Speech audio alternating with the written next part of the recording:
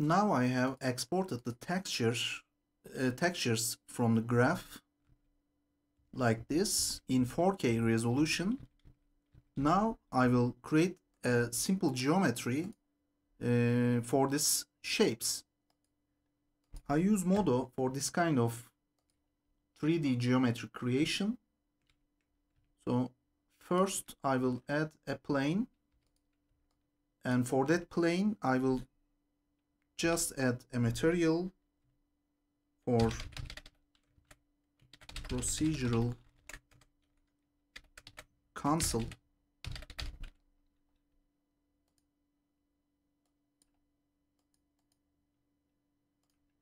Alright, and I will drag and drop the ambient occlusion channel map to the material channel. So in the UV viewport, I will adjust the shape of this texture actually. For that, I will switch to the texture view. Actually, I need to do that in 3D view here. And you see that now I can just crop the 3D object in the way I want. So let me just slice here and here by adjusting the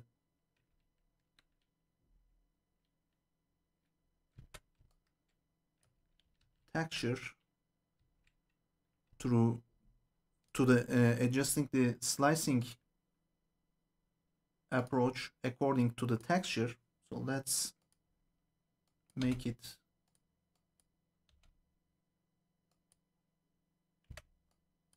in axis slice to make it more convenient at the end. So this will be the endpoint of this part. So let's make it once more this area to cut the shape from here. Since we are not using all the UV area, it's better to cut the shape instead of adjusting the UV there, because this way we will be having the proper aspect ratio on the final result. All right, so one last slice on x-axis like this, and I will just remove the outer boundary of this surface. So we are having this as the general projection of our 3D object, but since we need to have the bottom part of this object, let me show you the exact object from which I made in the CAD modeling software. We also have a conical area at the bottom. So let's copy this plane and paste again. I will hide the previous one. I will flip the normals, and my next step will be creating simple bevel for this object to make the bottom part of this shape.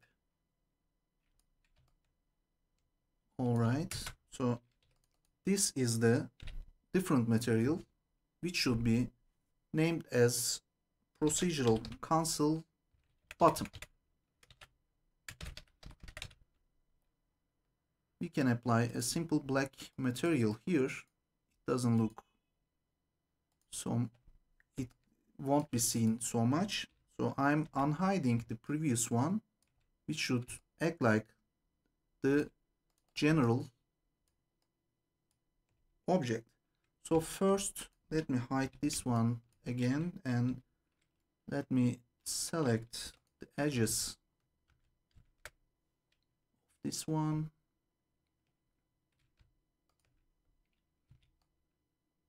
To to make a smooth beveling for one last time, since we are not seeing the detail so much. So I just added a rounded bevel to make the bottom part in a rounded way. So let's unhide everything. So this makes the 3D object which we need. So let's save it in a folder. Let's see.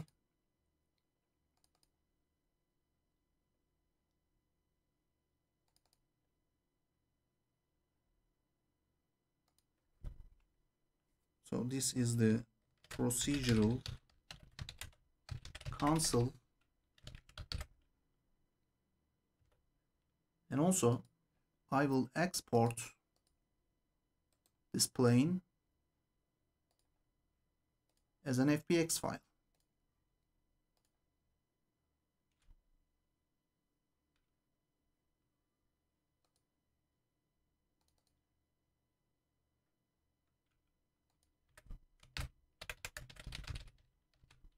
As procedural console again. So this will be an opportunity for us to compare the CAD model and the exact plane that we have made. So these are the textures, and I will switch to the the simple geometry and import it to the same scene, which is the procedural console here.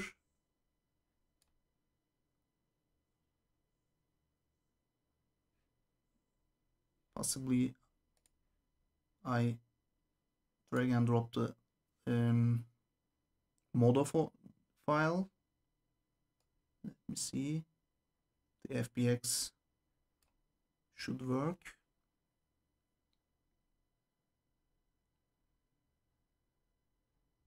All right, we have a large size for a starter. Let me remove the unnecessary details, and from the transform, let's scale to match the scale of these two objects. We have some wrong aspect ratio, but actually it doesn't matter so much because we did it procedurally without any measurement. All right, so this is the procedural copy that we have inspired by the first shape.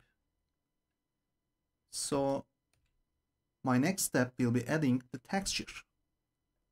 So we have two materials procedural for the procedural map. So let's add the details as we go. So for the starter, the PN triangles may not be sufficient for creating this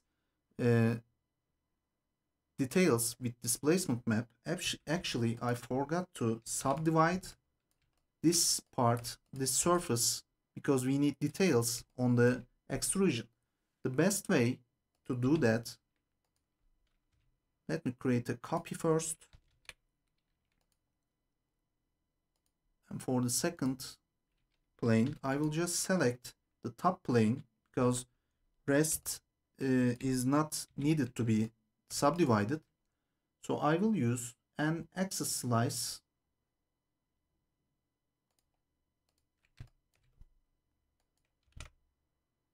on the shape. Actually, we can subdivide it by ourselves by selecting this, and Shift and D subdivides the geometry. The 1025 polygons looks okay.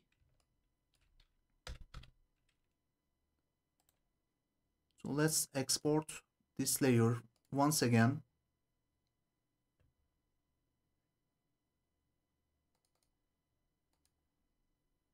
So once we export it, it will already updated on the Marmoset toolbar. So I added PN triangles, but before, if I don't add it, you can see the wireframe once I click the shape.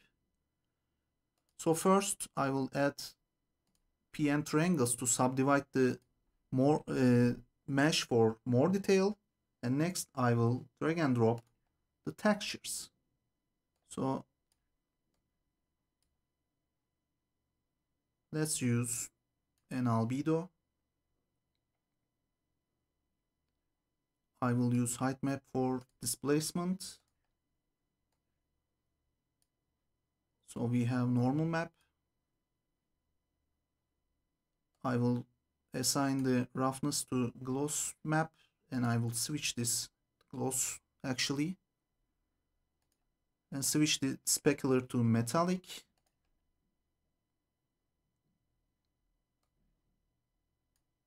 And one final detail will be adding occlusion map and assign the ambient occlusion to that channel to get some detail.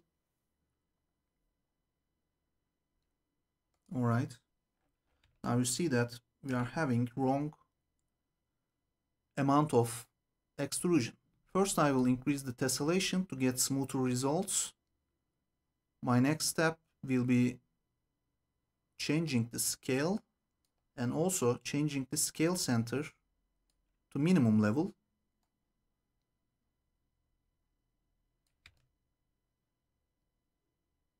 Alright.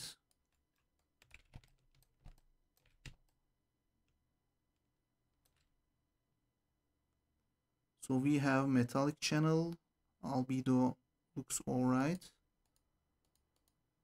Normal map looks normal. We got the occlusion map like this. And you see that we have similar forms already.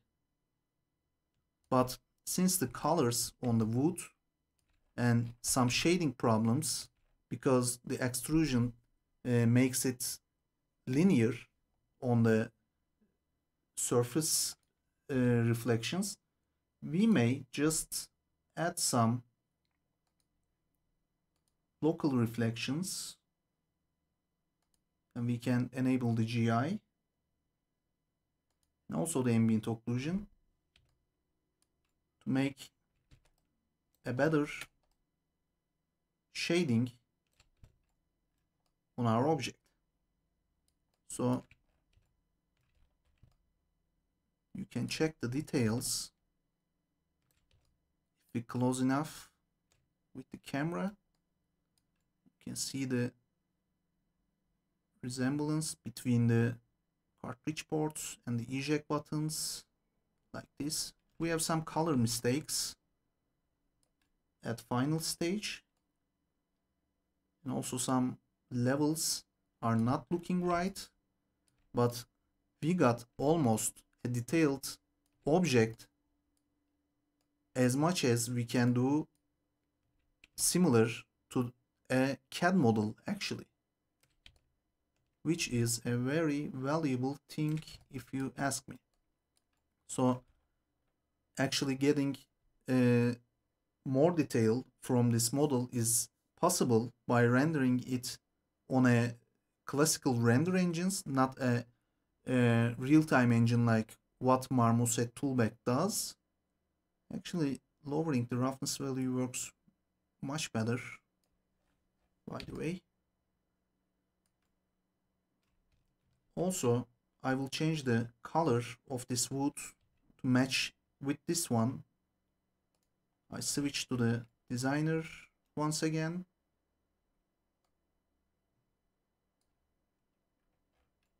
And from this part, I will select this and add an HSL to connect it. So from here, I will drop the lightness a little bit, change the saturation down, Let me see. Maybe we don't need to change the saturation. Even we can increase it, I suppose. Much better.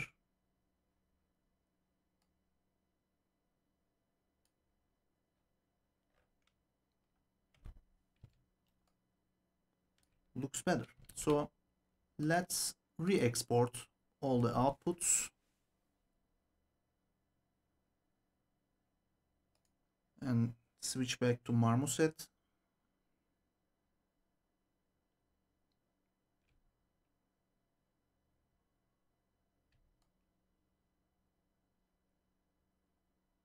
Right, that looks much better right now. So we have two consoles, which is pure polygon, and the other one is just simple plane over a simple geometry. On the next video, on the next section actually, I will show you the actual render with the displacement map on the Octane render in Modo to show the details we can get. Now you see that I just imported actually just used the same simple mesh with the textures in Octane render with a template scene which I made earlier to show product visualizations. So now I will adjust the height displacement of this object. I'm changing to 4K resolution actually, and you remember that we have used the 20 units of tessellation in Substance Designer. It mostly matches with the height value of the Octane render before point. If I make it like 0.20, it will match the extrusion distance on the Substance Designer. So this way, now I have the 3D model once again, but this time, except on the contrary of the Marmoset Toolbox or Substance Designer's real-time rendering, we will be having reflections on the front surface as well, because the calculations on this kind of engines made by first creating the 3D geometry and calculating all the material properties afterwards. So let me adjust the reflections first, the roughness channel. All right, and now you can see the details on the object this way. Let me hide the inactive meshes, and you see that we are having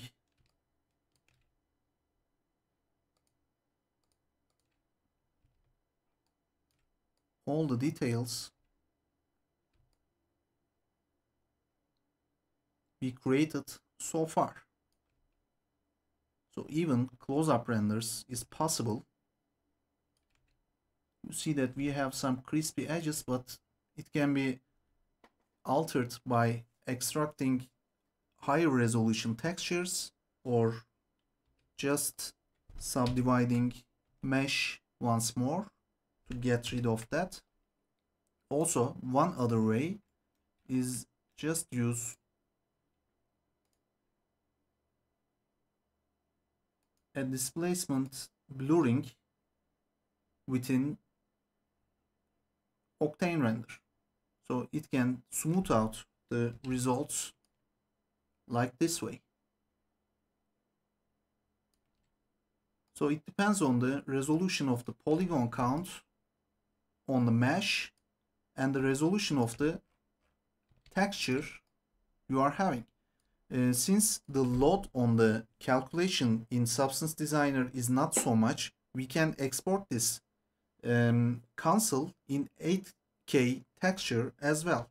So in this case, we will be having more details on the grainy plastic or any other details at the end. But still, it looks great actually. So let me decrease the roughness value a little bit more to show you the front surface reflections, which are applied on the roughness part. And let's drop the value of this to 0. You can see the reflections on the front surface as well. So let's make it like this.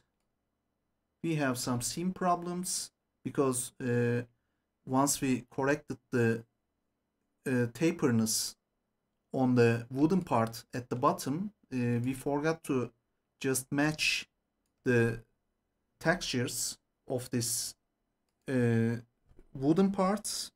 So since we are in a procedural world, we can easily just correct and re-export all the textures, then get the correct renders anytime.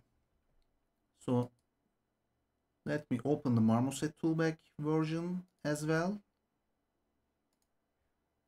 And also I will just switch to the Substance Designer, but this time I will export the 8K resolution as well. First, for better viewport experience, I will drop the texture resolution to 2K, and from the materials I will switch to the tessellation. I'm increasing the tessellation factor and add the scale to 20. Now adding the mesh as the plane high res. So at this part I will just check the corners of these textures.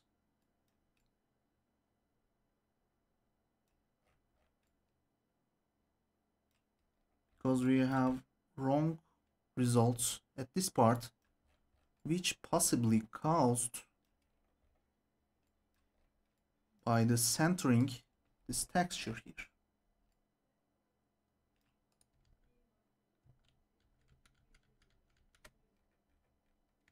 But since these corners are matches, we need to change the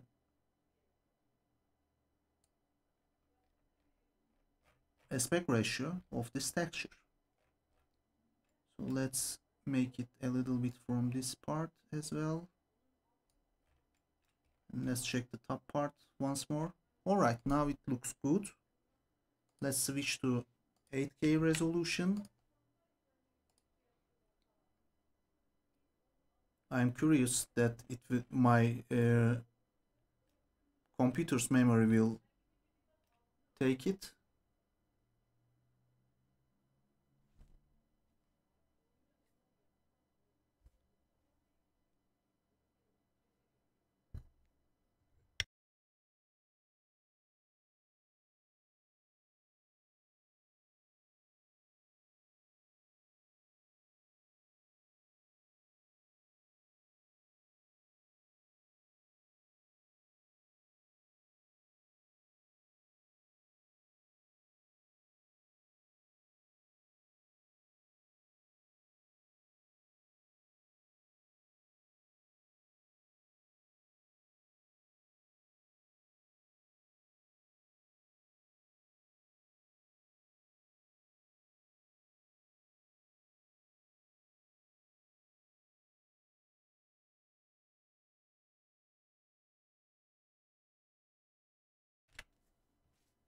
So making it in 8K just took a bit of time. So let's switch to the 4K.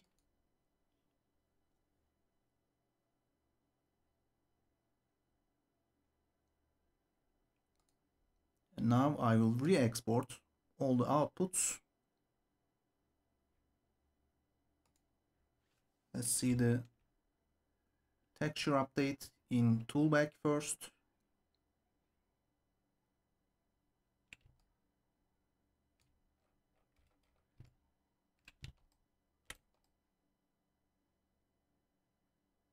Right, I think we are having too much of ambient occlusion at this area, which doesn't look good at the end. So maybe our wood texture is dark, too dark at this area as well. Let me just move this texture to the brighter area to show on this bottom part.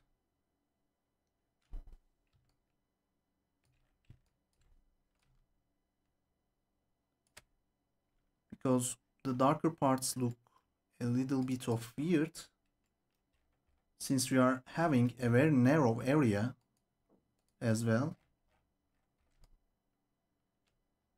So I will just move this texture to a brighter part. So let's save it and re-export once more.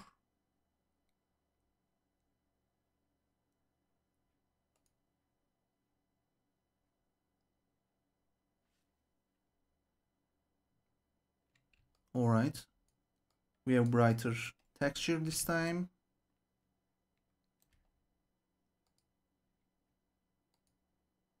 So the local reflections makes it a little bit weird.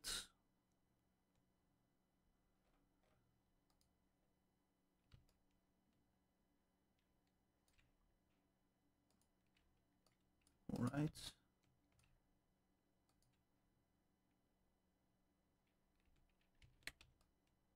And we have now a better similarity on the wooden part as well, as you see. So if we switch to the fast view mode,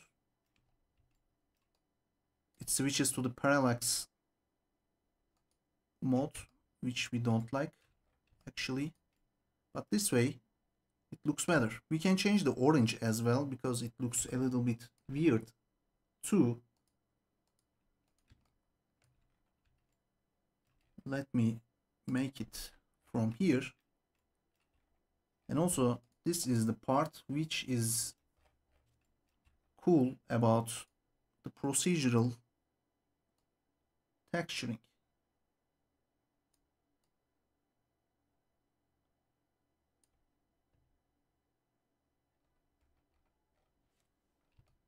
Let me see the result. Check with the one, the original. Looks like more like brown.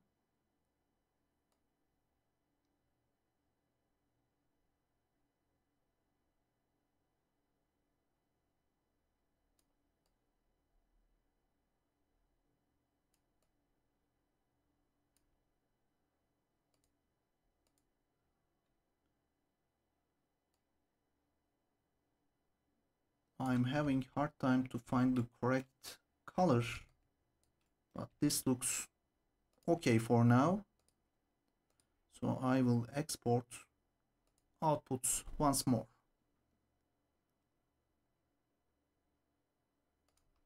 Done.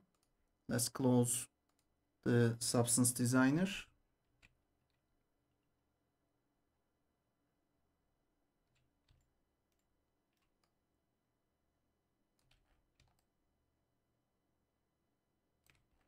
We have the Marmoset Toolbag version, which looks very detailed as well. So we have good reflections also, but this extrusion makes it a little bit weird unless you are looking from top to the object, which is good as well. Let's close it too. And let's accept the texture changes in Modo and reload the scene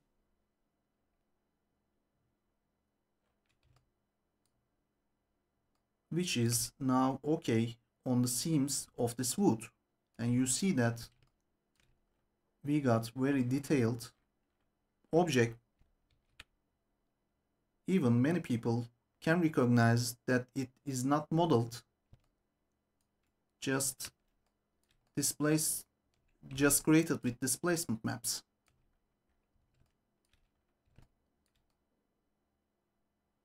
You see that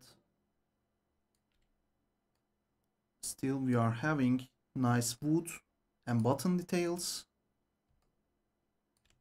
Even we have very tiny threshold on the vertical surface at these areas, but still good enough on the object. Let's check the cartridge part.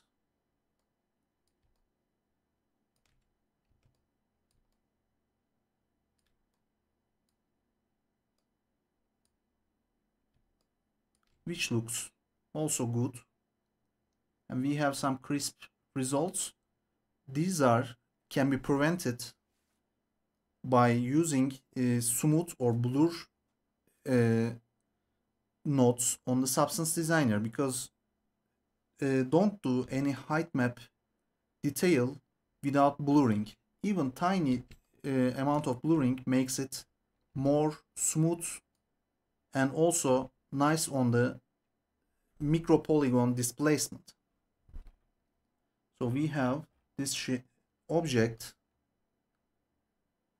finalized, almost look like very similar to the 3D modeled one.